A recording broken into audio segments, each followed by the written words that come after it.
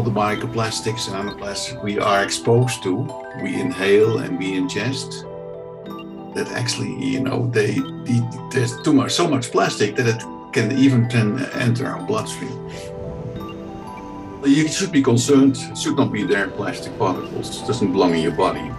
But at the same time, you have to understand we are exposed to so many particles and chemicals. So it's part of that. But yes, I would be concerned, particularly if you look at the future scenarios, that we can expect growing levels of microplastic exposure in the future, in the coming decades.